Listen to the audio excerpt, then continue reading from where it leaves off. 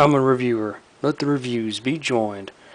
Hello again, everyone. Your friend Dinobot here once again with yet another video review for you for Fall of Cybertron Grimlock. This is going to be, if you've counted them, I've had my original review where I reviewed the figure. I had the repro label review of them, and I've had a third review where I reviewed the upgrade kit of the Iron Factory Dino Armor and Rifle upgrade, which is, as you can see, still equipped to my Grimlock here. But this video got the other upgrade kit that I mentioned in my previous videos, the Zenith Forge Cretaceous, pretty much probably saying this name wrong, Cretaceous upgrade for him. Wasn't a whole lot to this upgrade kit, but I got it for a really good deal off Chimuchung, I guess I'm saying the name right or wrong, website. I'll post a link to that below. It's an overseas website. We can go on there and you can pick up a lot of kits and upgrade, parts and figures and stuff on there for pretty decent prices. I just recently found it, and I'm actually pretty happy I did, because I actually found out also that this upgrade kit there, not Iron Factory, or excuse me, not Iron Factory, Zenith Forge is not making it anymore for Grimlock. So I managed to pick it up, but the thing about it is when I picked it up, it did not come with its box or the the plastic for it. It was just, it even said it in the sale for it that it had no box or anything with it. But I'm happy with that. I actually paid, it was like $10-15 less, maybe not quite that much, but a little bit less than what it normally would go for with the box. But it still came with everything that it required, and everything that came with it was, first, this back armor for Grimlock. It's not very big, not compared to what came with the Iron Factory, but it's still pretty cool, and there's not much to install in this, which we'll look at that here in a few moments. It came with these little small pieces that go to the shield that came with it, because mostly what this kit is just an upgrade weaponry for Grimlock here, because a lot of people complained about that. We'll look at these here more in a moment, but that's what a lot of people complained about, was the size of the weaponry for him compared to how they look like in the game compared to him and everything. But it also came with this shield, which this is the original, substantially bigger, as you can see. I mean, great difference in size, definitely a lot better to it. The exact same design, the exact same everything on it.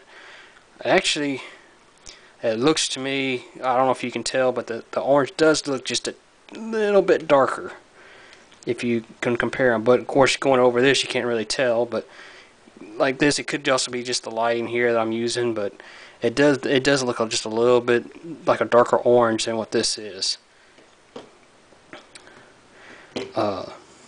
Also, this was the original sword, and this is the Zenith Forge version, substantially bigger, though the blade is, as you can see, a little bit smaller.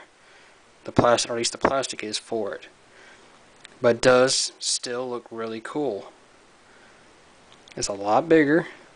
You can see the design's a little bit different because if you look at it from the side, it doesn't have the peg holes or the pegs here on the side that you would to equip it to him in Dino mode or whatever. But it's still really cool.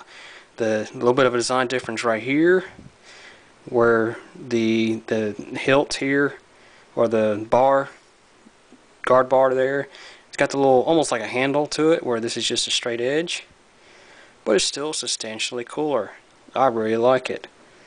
Also, you can tell there's little holes right here in the blade as well, where it's got the same little difference here, but they're actually filled in with plastic. But I think it looks a lot better. I really do. I really like this sword compared. And you can tell, as you can tell, this one has been repo labeled with the labels on it on the sword, so that's why there's that little bit of color to it as well. But still, it has that. It also come with this head. Pretty cool little head. I mean, it's nothing to it at all. It's got the little holes back here for the screws, which I took the screws. I already took the old head off, and I got the other screws set aside, the old screws, because I don't want a chance of losing them in this video. I'm just going to show you mostly how to put the new head back on and how it looks with it on and everything. I will, after the video, of course, screw the screws in just to put them in there. But still, I really like this looking head to it. It's a little bit bigger, but we'll compare it more to the old head here in a moment once we get the old head off. But first, let's work with go with the back armor first. Nothing really to it. It's got the little color difference here. It's got one little peg right here, which will peg in to them real easy. As you can see, I do still have the dino armor and then equipped. We'll just raise this up to show his back. And if you can see this little peg hole right here, basically right there, you take this and just peg it straight in that peg into that peg hole. And it actually fits perfectly in there.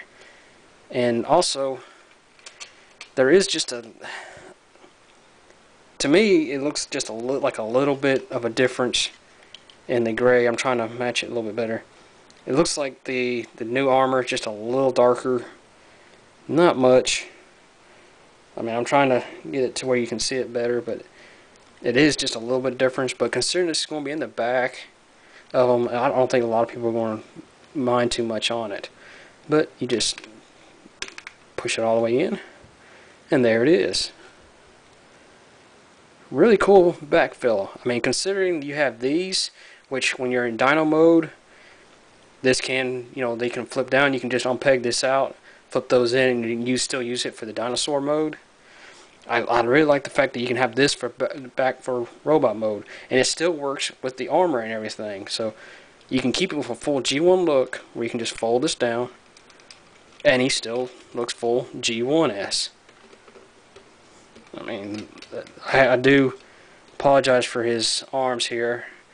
I can't get it to sit like that, but I need to get some little work on the ball joints there. I haven't yet to do that, but still, it's pretty cool. Now let's next go with the sword and shield here. Now the shield, as I said, it has two holes to it. You have our two little basically pegs for it. You have this one with the bent hand where you peg it in right here to the peg hole in the back, the shield. And this basically just sets it up where you can take it and put it in his hand, which I'm turning it here. You just, whoop, get in there. Which fits in really tight, though. The peg for the hole for the bot actually is a little bit loose, so you can get that in there real tight. Which ain't too bad looking for him. You can have him holding up his shield like so if you wish. Or you can have it in the other hand if you like. But me personally, I prefer, I'm going to display him this way. I want to take that out. You take the other peg and you place it in, which this is just the opposite effect. Once you put that in, you can actually apply it to this side of his arm. Which to me, that looks a lot better. I really like that look to him better than I did him holding the shield.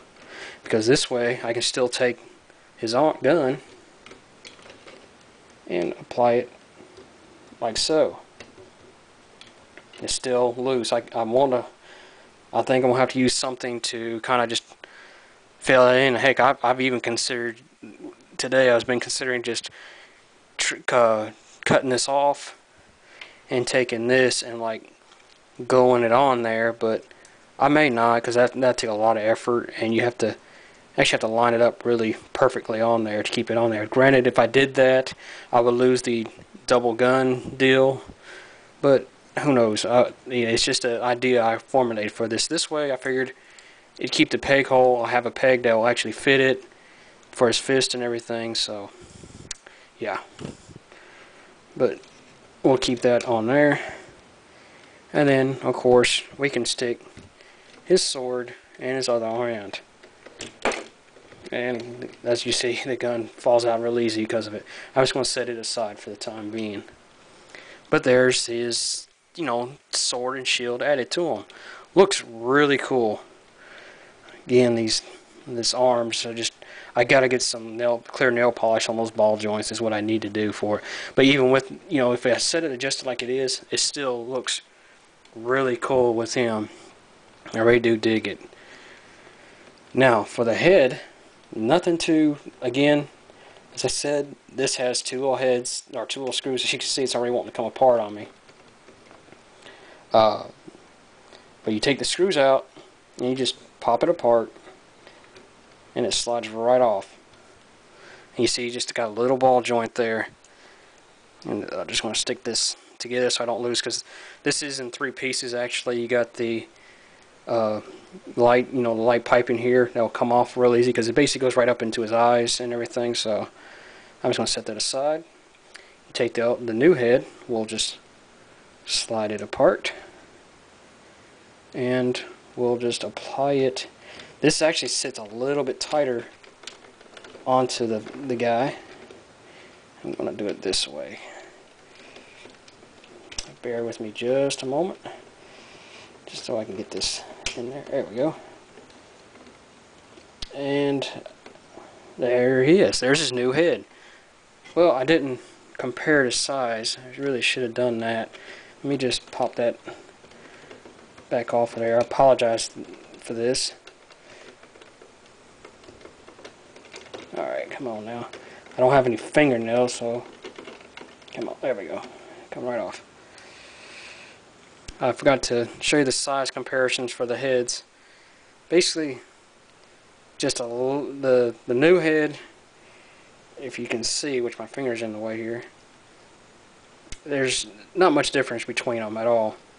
Same rough size, same, just a little. As you can see, the new head's going to be a little bit bigger, or you know, more out this way for his mouth and everything. But still, it's a lot more G1S in a way, I guess you can say, or comic book S. It depends on how you look at it. But we'll just pop this head back on. Come on now. Again, I apologize for this. I don't have any fingernails, but we'll just pop this back together. Okay, come on now. There we go. And as I said here, in a few, once I get done with this video, I'll probably just re-screw those back in. I just really don't want to take the chance of dropping them screws in front of you guys and losing them. So, but there you have it. I mean, this is Zenith Forge, Iron Factory, rebuild labeled up Dinobot. Or not Dinobot, I'm sorry, Grimlock. Fully upgraded. He looks very, very, very cool. I really do dig this guy. I've always been a big fan of Grimlock. In the comics, everything about him is just really cool. Just give you a little swivel around of how he looks with the armor and the Zenith Forge upgrade. As you can see, the definitely good look here in the back with the armor and the the back surplus for Grimlock. Very, very, very cool. But there you have it, everyone. Again, this is the Zenith Forge Cretaceous upgrade. I apologize for the name on that. Let's go ahead and stick his gun back in his hand, even though it's not going to stick too well. There. But he still looks really cool with all this on him. Let's set these up here. You can see all the extra stuff. But I highly recommend getting this.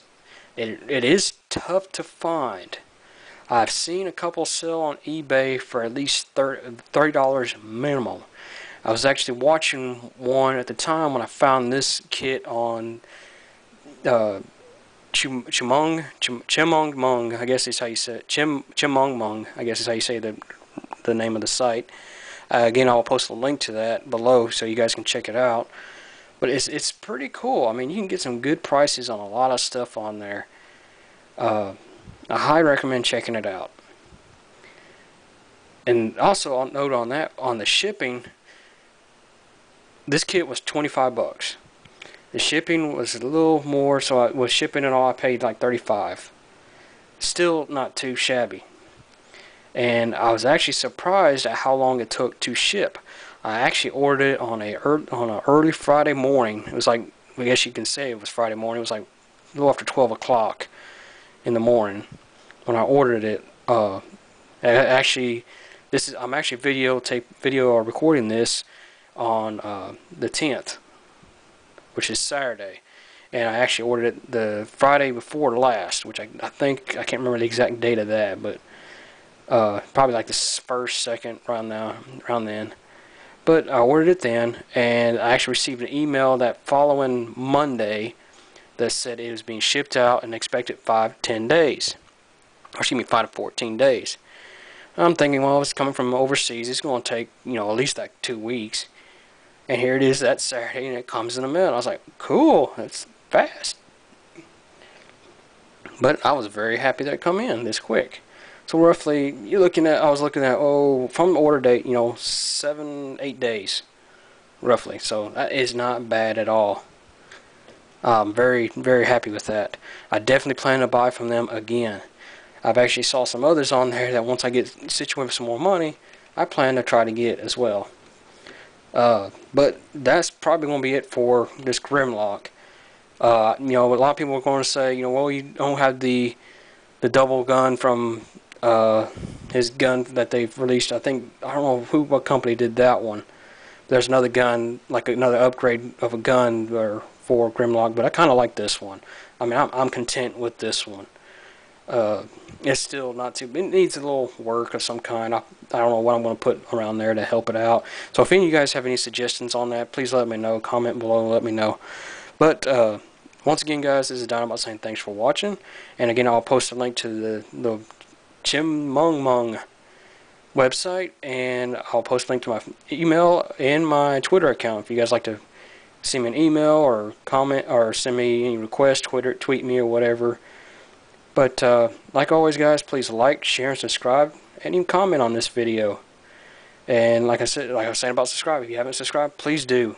Show me your fanship of that. But once again, guys, this is Dom saying thanks for watching, and I hope to hear from you guys soon.